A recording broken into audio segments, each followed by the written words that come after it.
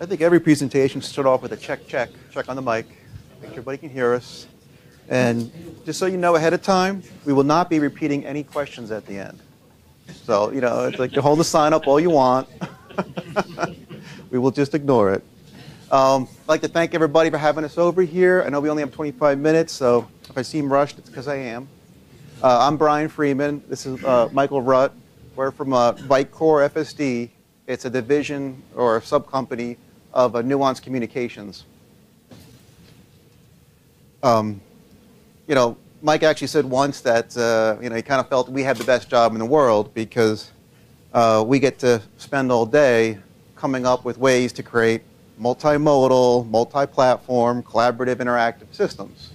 And just for the record, multi-platform does not mean Mac and PC. We'll get to that a little later.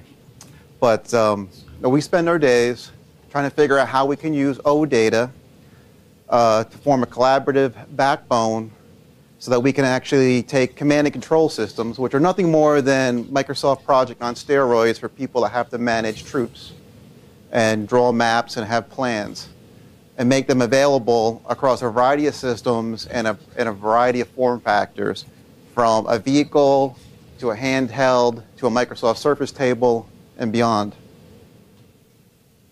So what we did is we took one particular system that we're going to be talking about today, because we actually have a Java OData provider, which we can talk about tomorrow. But today we're going to be talking about a WCF-based one.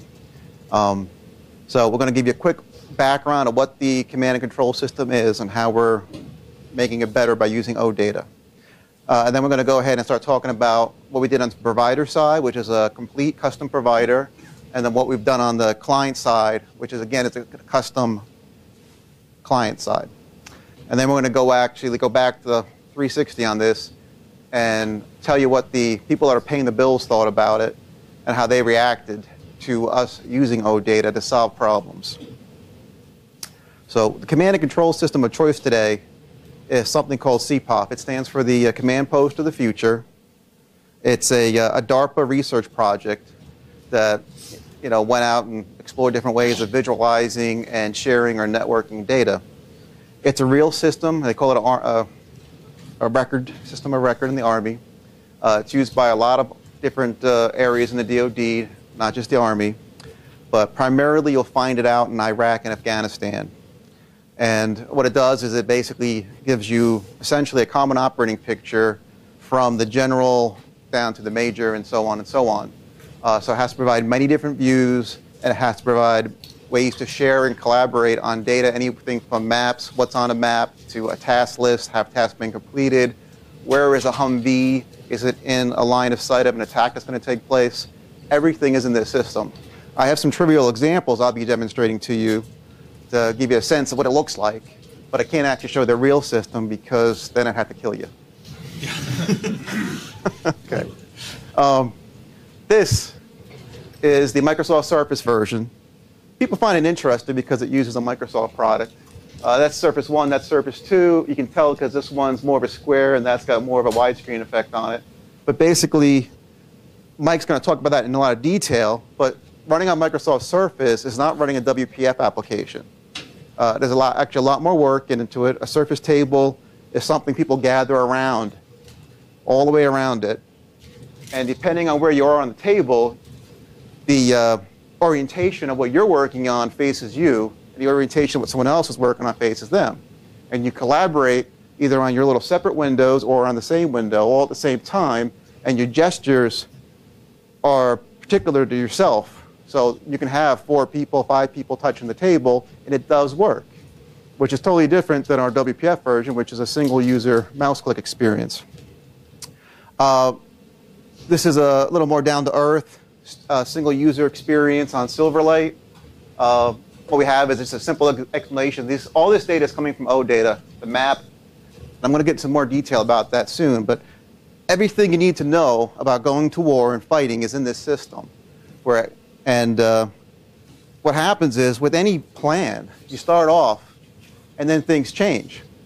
So, the second I turn around, all of a sudden, OData's got a version bump on it. And so one of the things that we did is we wanted to show people that if we use OData as a collaborative backbone to store all the data, not just some of the data, then when people put links to the data inside documents, like what's the name of the latest version of OData, or whatever the task for configuring a customer demo, when those things change, the collaboration with OData will provide an experience so that you can understand the change and cope with the change in an environment that's appropriate for you, be it Word, PowerPoint, or a custom military application. So in this case, I have a polling here. I'm going to hit refresh just to show you that, a simple custom XML bound field in Microsoft Word using the example code off the odata.org with revision tracking in Microsoft Word can actually give you a compelling experience. So now anytime something changed in our plan, I don't have to go back and play catch up with everybody, asking them to proofread my documents. Pablo updated the version of OData. Bang, I got it. It's in my document via OData.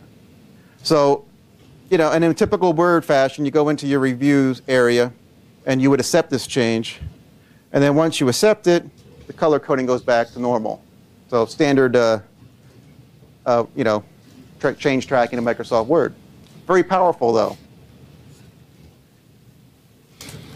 Just excuse me while I get back to the demonstration, which is proving to be difficult. So the other thing is, PowerPoint has the same problems as Microsoft Word. This one is pretty much terrible. OData spelled wrong. So first thing we got to go do is go fix OData so it's actually spelled correctly. And the second thing, if you notice, not a very appealing map. So using OData and some fancy client-side code, I'm going to go ahead and load up the current version of the map, which is actually rotated correctly, and it has the symbology, kind of where I want it, so that the mission in Baghdad, looks appropriate in my slide deck. And then as soon as I like where it is, bang, I got it. My PowerPoint slide deck is up to date. I go live, and I have it. And this is all about running in OData, and I'll be more than happy to share every detail about it with you tomorrow, about how that all works. So, custom OData provider that we had to tackle had a very narrow API that we had to deal with. It basically gave us an entire dump of everything that was in it, and then told us every time a change came in. Not very exciting, not very friendly.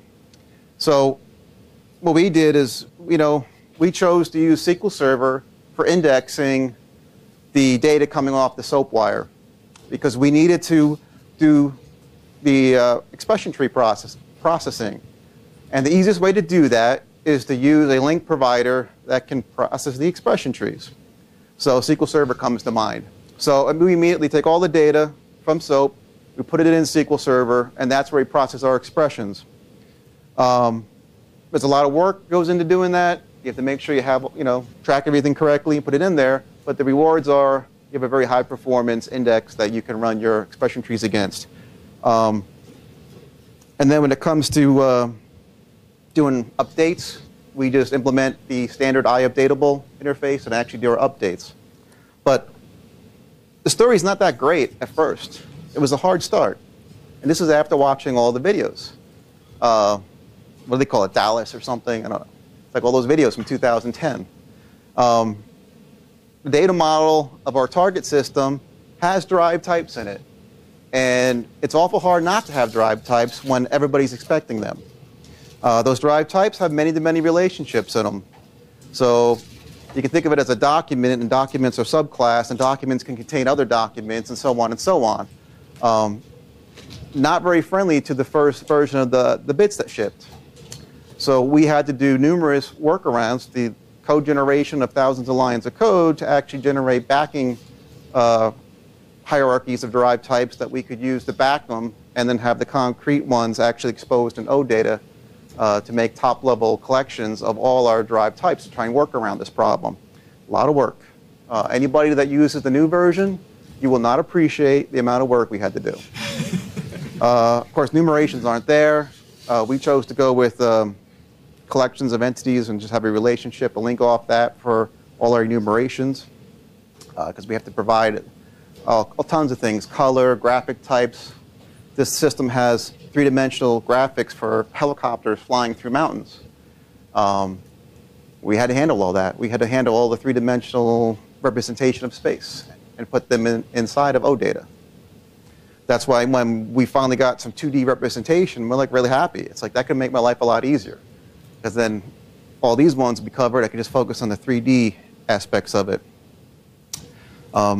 If you haven't, there's some really good books that, I believe one was about the DLR, that actually talk about expression trees and how this is all calculated. It's worthwhile to check into. If you think you're going to do a custom provider and you have not really looked at expression trees and iQueryable interfaces, check it out. You do need to look at them. They're important until someone changes it. And when you write your custom provider, make sure you test projections or select statements right away, because the code in the data services class has a projection wrapper that will move your properties into and cause you issues if you think that your POCO classes are actually going to go through all the way to the end. Complex types, we actually started off with iQuery Toolkit because we found the entity framework provider to be so subpar that we said, well, I got to do something. I need to write code first, because when you're in a group situation, writing code, drawing a picture and generating an EDMX is not a very pleasant experience. It wreaks havoc, the slightest little change, and then someone commits it and pushes it back to the repository, and you don't have the faintest idea why it got pushed back. It could have just been someone sliding things around. So code first is your best friend for a variety of reasons. So we went with the iQuery Toolkit because we could do the code first implementation. A couple user-contributed bug fixes, away we went. We got pretty far, and we realized that we could not put complex types into an expression, and we had to kind of revisit that or spend a lot more time trying to fix iQuery Toolkit. And if anybody here wrote that, it's a fascinating piece of code. Sorry we had to abandon it, but we wanted to go more mainstream. Let me just move forward real quick. Anybody thinking about doing it, go code first. Implement your own metadata provider. It's not that difficult. Take control of your life. Don't let it crawl your object hierarchy with reflection, looking for exclusions on things you don't want to publish. Make sure that when your metadata comes out, $metadata, unit test, make sure it's the same every single day.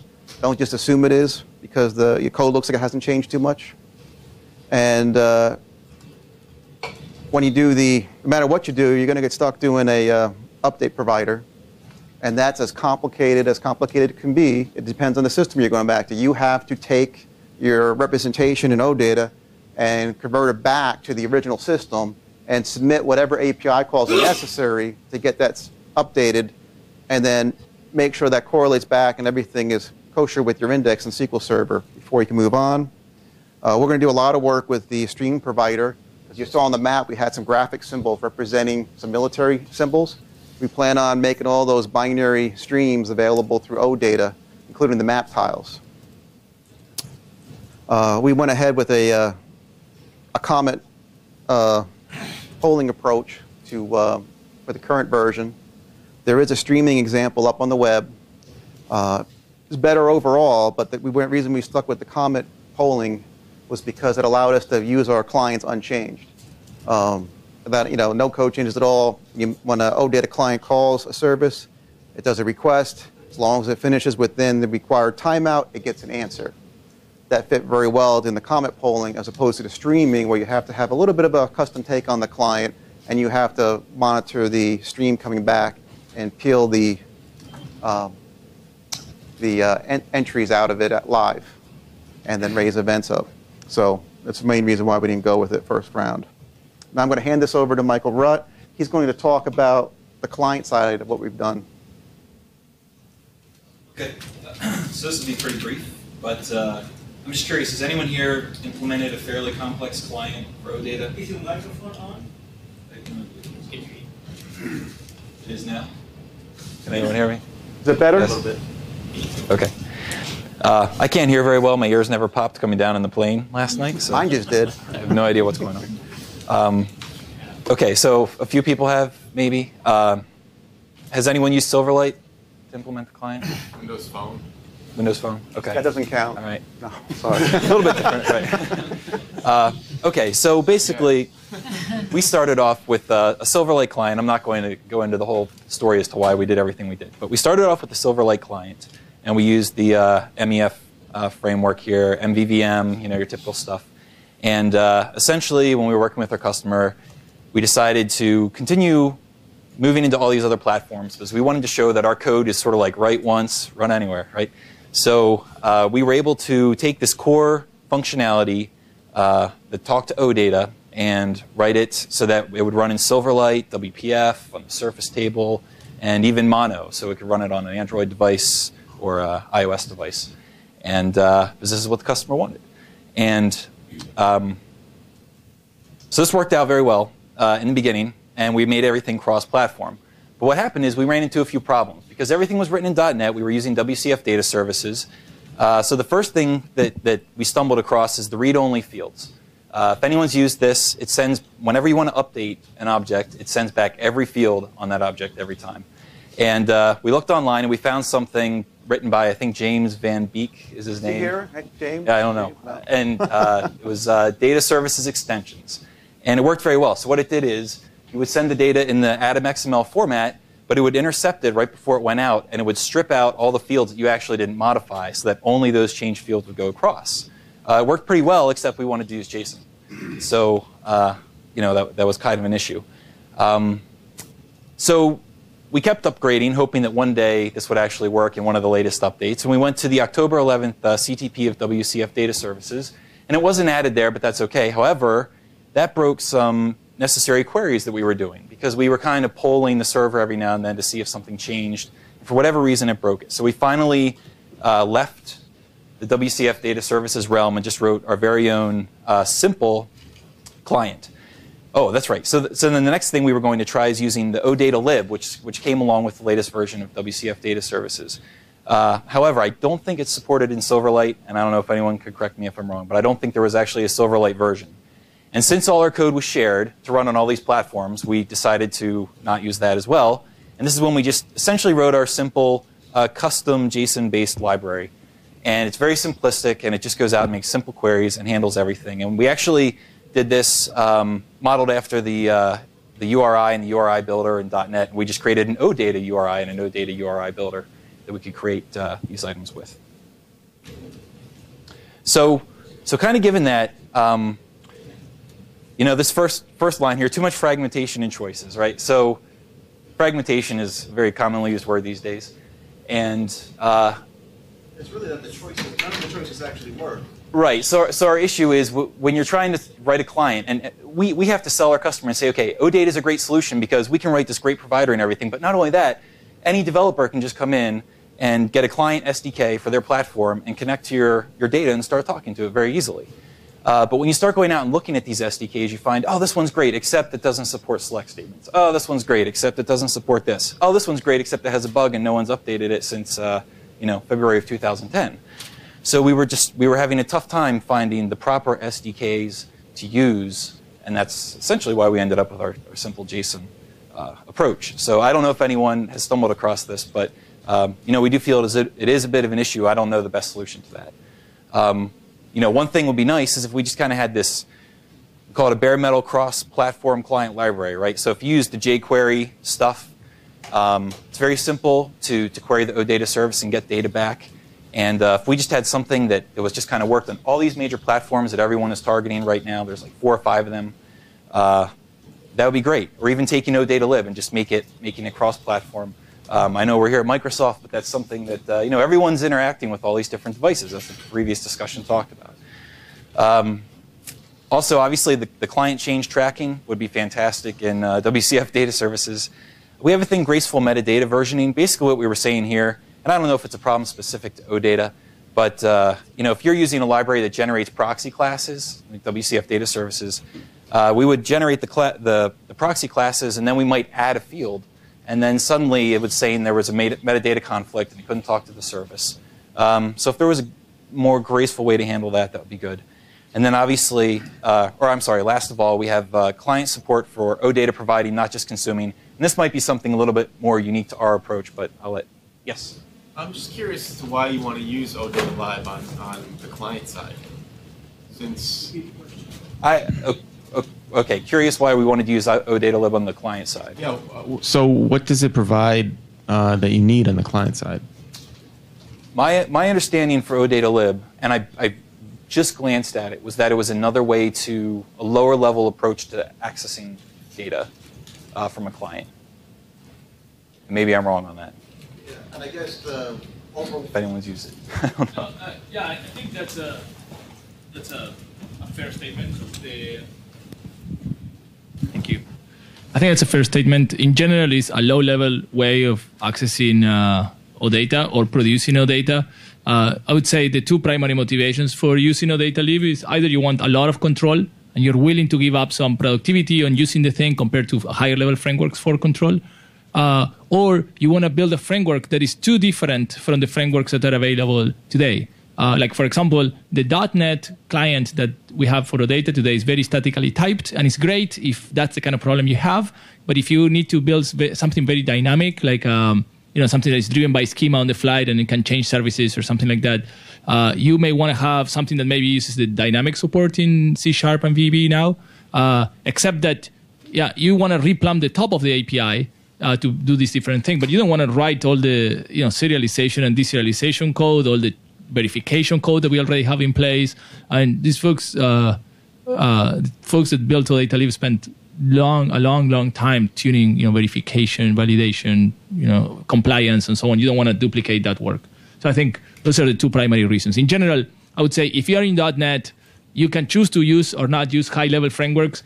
I would think very hard before passing on OData Lib, because you're basically skipping on a lot of work that you're taking on yourself. And sorry, just one more comment. And if you think that you really have to skip it because it's not doing what you need, then just talk to us. We're doing it wrong. I mean, the purpose of that library is so people don't have to write this kind of code.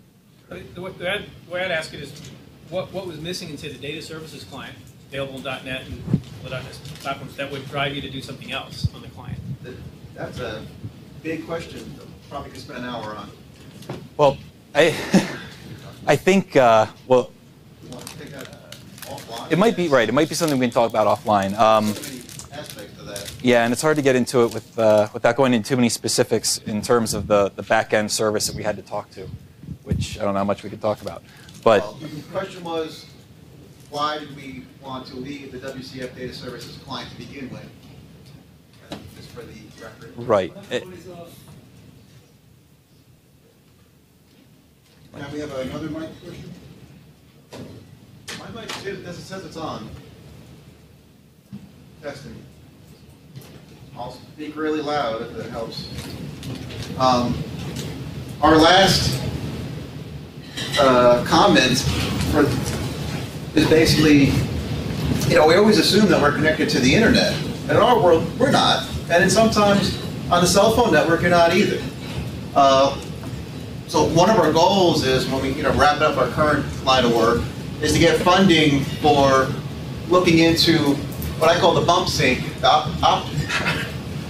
now I'm not going to be able to say it, but optimistic syncing. So one of them, our vision is that using OData as a collaborative fabric, that I don't actually need to connect to the OData server to get information. And we're hoping that there's going to be more information on where the Microsoft Sync framework was going with some of their offline clients. But if you think for a second about OData and what it really represents, it's a way to uniquely identify an element of data, something that you're interested in. And let's not get into access control list right now, but who can see what for a moment, because it just adds complexity to it. If you start using the E-tag aspects of it, it actually gives you an immutable reference to an item of data. So and then if you take that to the next level, you basically start making your OData clients OData producers, and then they can actually take the data they have received and reproduce it to other OData clients who have not yet discovered that piece of data. And then, and borrowing a little bit from the change control, distributed source code control. You can actually just, start assigning some global hashes and keep track of your prior E tags. And I believe that we could actually have a network, an OData mesh, so to speak, so that a variety of people that may or may not have been part of this OData server experience could get data, and then I could casually just walk over and bump into you. Maybe I'm out in Iraq, maybe I'm downrange, and I come across you, and if I have new data that's of interest to you, using the standard distributed code techniques of resolving merges and looking at the data, I can actually give you the elements of OData and send them from my client-side OData provider to your client-side OData consumer, and we form a peer-to-peer mesh of exchanging the OData data. And I think that's something that not only can benefit the Army, where we have disconnected operations, where people aren't always connected, and we need to have other ways of disseminating the OData packets, but also cell phone uses and stuff like that. It actually provides a more offline experience for a variety of custom applications that would allow you to, going back with the large CTP with the reference implementation of getting the incremental changes of OData plays and all that. So anybody has any comments on that and wants to talk about that tomorrow, I'll be happy to do that. And finally, I'm going to wrap up. We get paid to do this. And at the end of the day, we all have to answer to a boss, or even worse, a customer. So how do they like it? How did they like, setting us off for a year and a half to go play with OData and do some of this stuff? And the answer is, they actually liked it quite a bit. We're still trying to convey to them what OData is, but what they see from their eyes is that they saw us go away for 6 months, make something that they still don't quite understand what it is, the OData provider, and then after that, hit the ground running, knocking out one UI after another. And they do cognitive studies on these UIs to see how they perform, and to affect someone's ability to use the system. So there's a lot of emphasis put on these UIs. So the team was able to take the OData provider and essentially, if you think about it, it took all the complex operations you normally have to do on the client to talk to one of your legacy systems and focused it all in one place.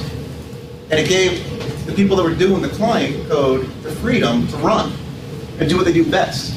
Write the UI, write the Surface app, write the model for Android app, think about how the HTML5 app is going to look like instead of worrying about how HTML5 is going to make a SOAP call. So the rapid development of the UI experience was greatly appreciated by the customer, to the point where they have just come back for more and more and more, saying, hey, make another client. Make that model for Android client. It sounds like a really good idea. And we've been able to address that and provide great customer service to our customer because we're using OData to simplify our backend and wrapping these C2 systems. So they've been able to vet out UI experiments, and some of them I can't go into because they're classified, in record time with minimal investment, all because of our initial investment in the OData provider. So it's been very positive. And brings us to our conclusion, just about on our half-hour mark. Any last-minute questions? I've got two. The one's sort of very particular, so you should be able to answer it. I have two questions. One's very particular, so you should be able to answer it quickly. So I'll give it first, but please hold off on it. The second one is, have you applied the technology to emergency services or disaster recovery situations? So the first question is, do you use lat-long hashing in order to see whether or not you've got merge collision on your maps? And the second question is this issue of additional application in terms of emergency response, setting up demand control situations in emergencies. Well, hashing on lat-long, we don't do that. We typically just do some simple boundary boxing for the most part. The second one, other uses of command and control systems do extend into the emergency response area. This particular effort has not been used there. As a company, as Nuance, Viecore, or as a consulting company, we have put out some bids. I can't talk about them, but we do actually do some business in that area. And so it's very likely that you will see this stuff, but right now the answer is definitely no.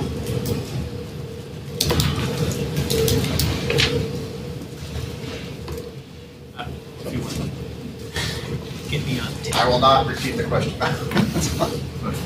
I just wanted to ask, had you looked into Monodroid, Monotouch in your efforts to build a cross-platform data services client? Yeah, that's actually what we're using. That's what you're referring to? Monodroid, Monotouch. Yes. And the big thing for us is that we have a fairly large core code that we want to do this offline OData consumer / provider, the next step.